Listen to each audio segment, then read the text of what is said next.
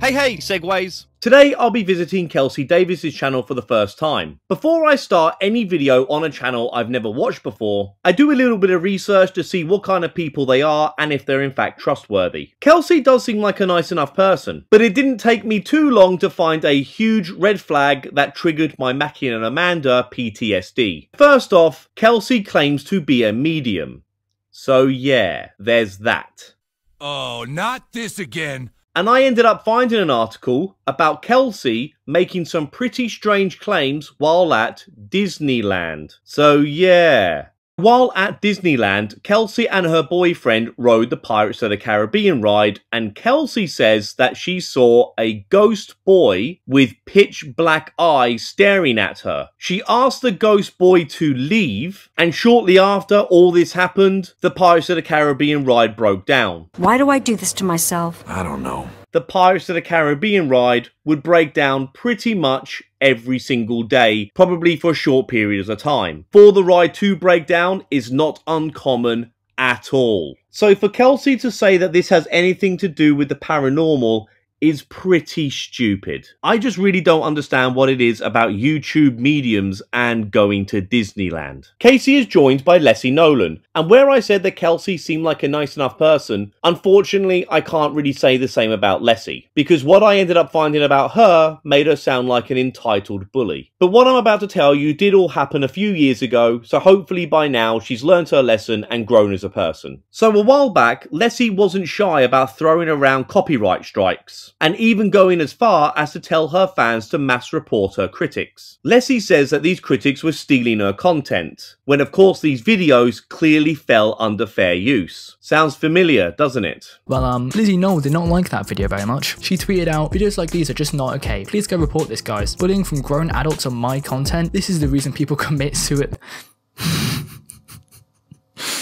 Lyssy, no. Commit bleep, I want money, and get depressed. Should I copyright strike this man? Do you see how stupid this woman is, okay? They think they're above criticism because they have more sub. They have more sub mean they are completely and utterly, they cannot take criticism. They cannot be criticized because they have more sub. But then if we look at it from a legal standing, what she just said, should I copy strike this guy? See, I don't know if you know how copy striking works and how copyright works, but this man's video fell completely under fair use. He was taking small clips of it, just as much of what was needed, and then commentating over it and pointing out flaws and making fun of it. That's how copyright works. She even gave a copyright strike and doubled down on this to a 12-year-old boy. Just take a guess real quick, just take a little guess.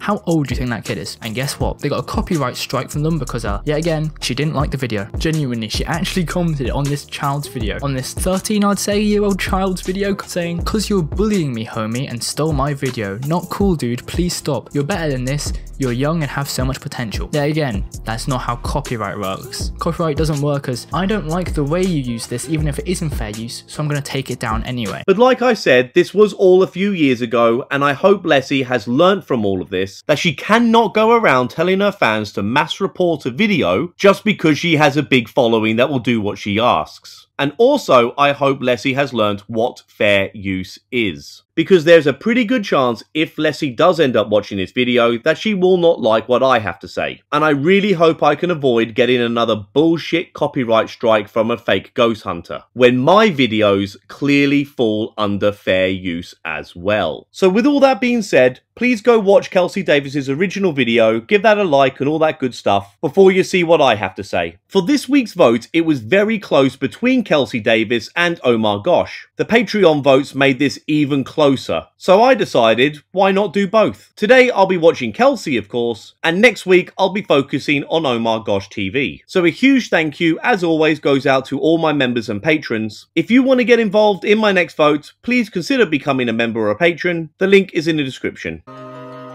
This extremely haunted home was built back in 1891. John Patterson and his family moved down here from Northern California, and they were one of the first major landowners in this area. Visitors have claimed to see the full-bodied apparition of a man walking around the property, as well as the ghost of a young boy staring at them from the upstairs window. If you guys are new here, my name is Kelsi Davies. I am here with Lyssy Noel. Hi. Lyssy has one of those annoying American mean girl cheerleader kind of voices that makes me wish I lived in the A Quiet Place universe. Yet again, we had to do another spooky collab. We had to. Yes, there is a super creepy house that we're about to go into. You can probably see it behind me with the door leading to nowhere. Yeah, that is weird. Did Mr. Bean build this house? This house is apparently the oldest standing in the city. It's been around since the 1800s. I know I'm nitpicking here,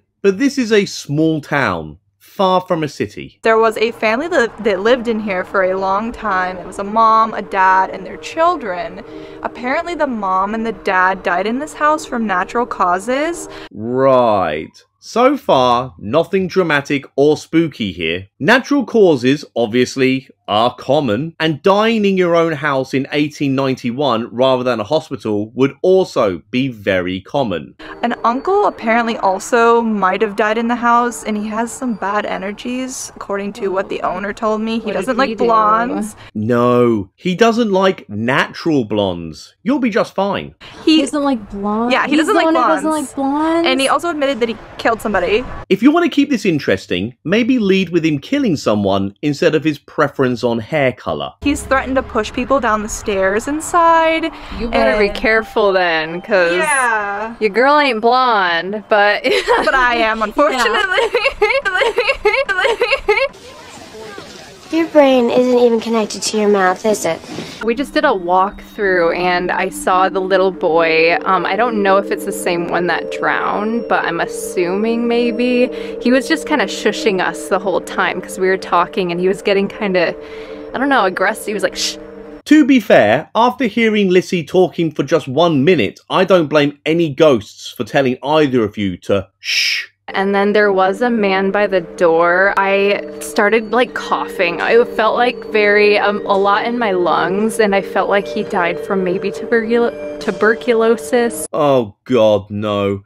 Am I reacting to another Amanda? I think this thing is just, I don't know why. I'll pick up more.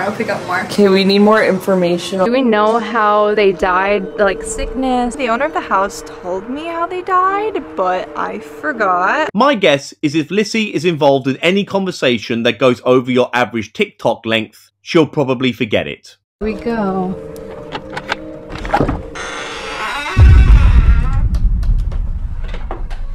Hello.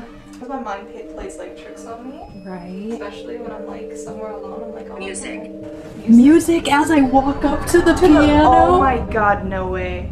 Many things we misread as meaningful are quite ordinary coincidences. I feel like they want music, like they like music. Do you like good music? I've never done this before. Never done this.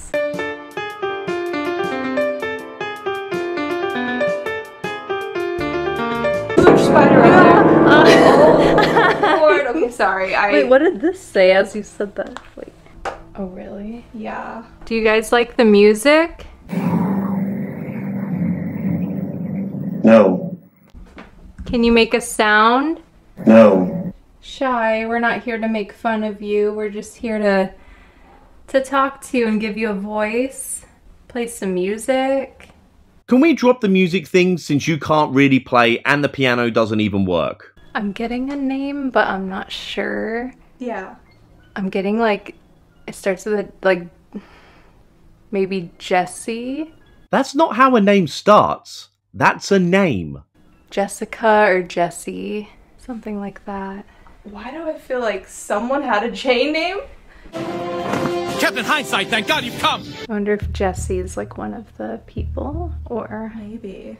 If you're gonna give us a bullshit, vague, psychic, it starts with the letter J kind of thing, wouldn't you just go with John, since John Patterson built the house? You even said it at the very beginning of this video. John Patterson and his family moved down here from Northern California.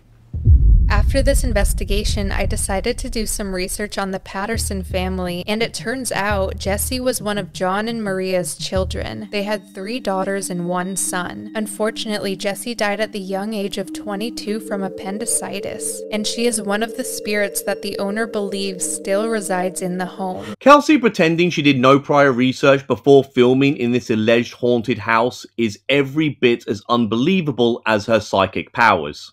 have so much old stuff on display. It's so crazy. Yeah, so many old things are all over this place. Like an iPhone 8, ew, and some CDs, double ew. All my self-respect. I mean, like, hello? I think because the town became abandoned. Did you sniffle? No. Yes she did. She clearly did. Look at that face. That's the face you pull when you do a big inhale through your nose. Lyssy is almost pulling a comedically over-exaggerated sniff here. Don't ever think I'm above a fart joke. Try it now. Try doing a really big inhale through your nose and see what kind of face you pull. These are the facial muscles you use when you do a big sniff. So as far as I'm concerned, Lyssy has already been caught lying here. Why she wouldn't just come clean and say yes, that sniff was her when she is directly on camera makes absolutely no sense to me. It was like, No, that wasn't me. I'm pretty sure like we caught that because that was loud. You caught it all right. You caught the whole thing. You said there was like a poltergeist type thing in here, someone that likes to move things. Sorry, that wasn't you. Wait, what was it? It was like a weird someone that... Did you make that noise? Did you make that noise? Maybe I made that noise? Did you make that noise? Wishing it through the screen? Did you make that noise? Please stop talking. Sit and talk. Sit and talk. Do they want us to sit and talk to them? Probably not. Probably not. Since you've already claimed you saw a ghost earlier saying shh to you, and you think you heard another shh just a moment ago. Alright, we're calling out to the spirits of the house. For fuck's sake. Anyway, they set up their REM pods and music boxes and all the other bullshit ghost hunting equipment that's been debunked more times than really haunted. Is that already going off? Was that you guys? If so, can you guys touch the REM pod? Whoa. Confirm? I feel like it's a little kid. A little kid? Yeah. No way. Thank you. Thank you for showing you guys are here with us. It's crazy. Which one of you idiots wrote this script? Benedict. Benedict? What does that mean? Eggs Benedict? I like eggs Benedict. Do you want us to make some food? I didn't even add this music in, so they must be somewhat self-aware on how dumb all this is. Which, to be fair, already makes them better than Mackie and Amanda, which is almost a compliment. You like food too? Yeah? Wow. You want some pancakes? What? Pancakes? It's a ghost! How's it gonna eat anything? Or is it just that eggs Benedict because same? That one goes hard. I can make you some French toast. Is that the kitchen? That is the kitchen. I'm gonna pretend I'm making food to see if it like triggers anything. Sounds good. What would you like, honey? This is some pretty dumb shit right here. Hey, I'm in the kitchen. What would you like me to make? Make? You're a girl boss who doesn't need to be in the kitchen for any man or ghost. Side-Eye Guy regularly updates his jokes for a progressive 2024 audience, and to never lower himself to say anything that could be considered potentially problematic or even funny. Alright, so we just set up a bunch of equipment around us, and then as we're doing that, the spirit talker goes, sit. Sit. Yeah, just like sit down, Kelsi. Like, okay, I'm sorry. Like enough equipment they go. They just want to have dinner with you. Or dinner for breakfast. Honestly, that's the move. Dinner for breakfast, they agree. How did that like fall? What was that? My guess is whatever Lyssy was messing around with just off camera fell over. Who cares? I feel like that kitty chaotic energy. Really? Yeah. Like bossy. Sit down and eat. And yeah. Play with me. And... yeah. E.T. Phone home. My other light died. No, they're like drained. My REM pod, my other one is completely drained too. Did you guys drain my lights? I only have 2 lights left now. I feel my life force draining from my body. Anyway, this spirit box nonsense goes on for way too long, and I'm going to skip most of it because I'm hating every second of it. Do you guys mess with blondes? said something about blondes. It totally said something about blondes. Why do you guys like blondes? They're hot? Sorry, I thought I heard them say they're hot. Me.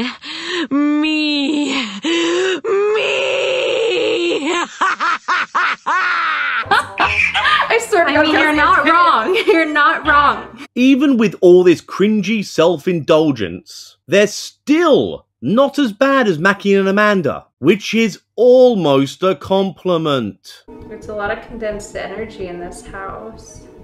Does it make you guys feel happy to have people come and visit your house? Yes? Lessie actually looks like a ghost here. I'm really here. I'm really here. I know. That's why I'm trying to connect with you. Are you hearing yourself? Will this allow you to speak clearly? Because I'm having a hard time connecting. One light. We have 2 lights. Kelsi's original video is only 35 minutes long, but these two have made it feel like your average Paranormal Files duration. Yeah, this chair rocks as well, and then there's like a whole train set, there's a rocking horse, that ship up there earlier was like moving. And all these books too, there's just... Oh, I guess these are original as well. Yeah, those are original writings from the kids' preschool class. Okay, I don't know why this is still... And of course there's an unnecessary cut right before the cradle starts rocking. So much happening right There's now. so much happening all at once. I like briefly touched that, but I went downstairs. Is that me still? I don't even think that was you. Oh, that's not you. That's like the cradle rocking. No way. What? It's rocking. I barely touched that, and that was a while ago. There's no way that's me. No, that's not you. It's literally just the cradle at this point. What the heck?